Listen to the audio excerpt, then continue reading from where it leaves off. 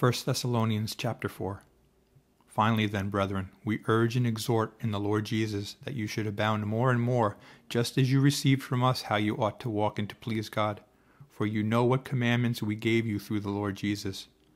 For this is the will of God, your sanctification, that you should abstain from sexual immorality, that each of you should know how to possess his own vessel in sanctification and honor, not in passion of lust like the Gentiles who do not know God, that no one should take advantage of and defraud his brother in this matter, because the Lord is the avenger of all such, as we also forewarned you and testified.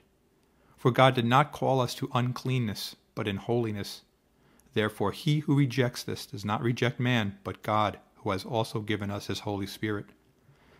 But concerning brotherly love, you have no need that I should write to you, for you yourselves are taught by God to love one another, and indeed you do so toward all the brethren who are in all Macedonia.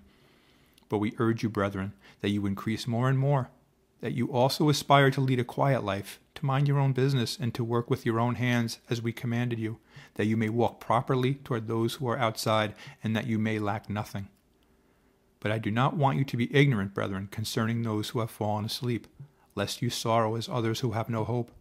For if we believe that Jesus died and rose again, even so God will bring with him those who sleep in Jesus. For this we say to you by the word of the Lord, that we who are alive and remain until the coming of the Lord will by no means precede those who are asleep. For the Lord himself will descend from heaven with a shout, and with the voice of an archangel, and with the trumpet of God. And the dead in Christ will rise first. Then we who are alive and remain shall be caught up together with them in the clouds to meet the Lord in the air. And thus we shall always be with our Lord. Therefore comfort one another with these words.